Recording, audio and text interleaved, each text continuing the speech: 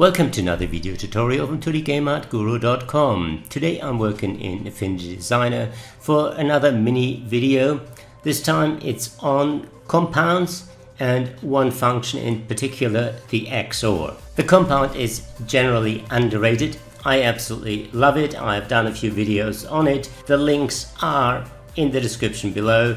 This one is on the XOR, which probably is the oddest of the four. It's the exclusive OR, which means a shape overlaying another shape will calculate the intersection and the intersection becomes transparent.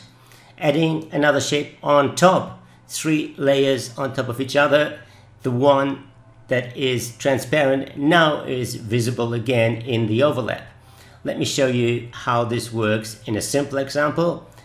I turn off the background so you can see the transparency properly.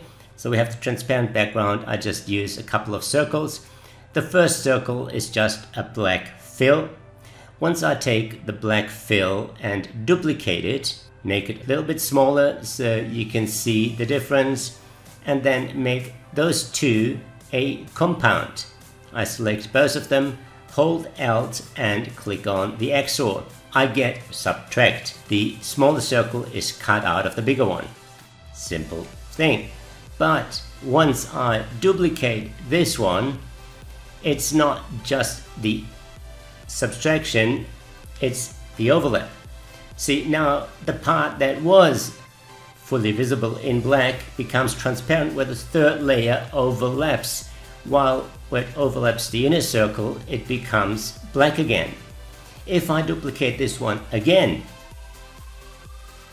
it cuts through the overlap and a duplicate of that one will make it black again.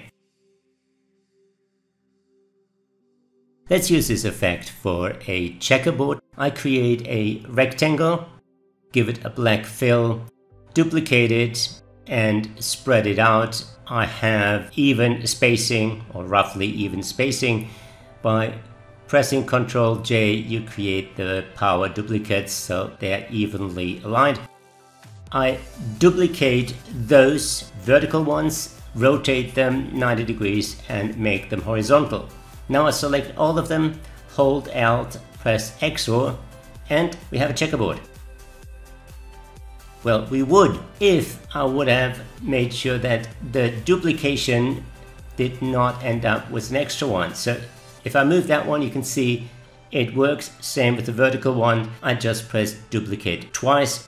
2 layers overlapping each other negate the effect. So now we have a checkerboard. Once I add a circle to this compound and set that one to XOR, you have to do that with a little icon in the layer panel. By default, it sets new elements to add. You can see that the pattern of the checkerboard gets inverted wherever the circle is. Once I duplicate this circle, you can see the pattern reverses back to normal. Once I scale the circle, you can see the difference. The huge advantage of working with compounds is the full editability. I can now select all circles, align them differently, I could move them, I could delete some, I could add more to them. The one thing it does not like is grouping elements. Groups don't work within compounds. If I want those circles to be one element, I turn the circles into a compound on their own. I can use compounds within compounds. So I select all circles and make it another XOR compound. That XOR compound inside my checkerboard compound displays just right. If I duplicate that compound now, it's easier to see the circles.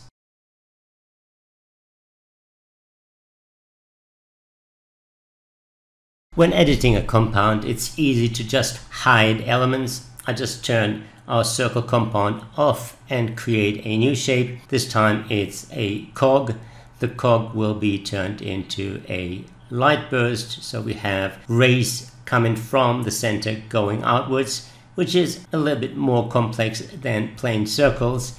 And if I add that to the compound, set it to XOR, you can see it's going a little bit crazy. There are a lot of intersections and you get wild patterns. Quite often this leads to unexpected but interesting results. Let me show you another example of the XOR tool used in a monogram. I create a simple C from a donut turned into a pie.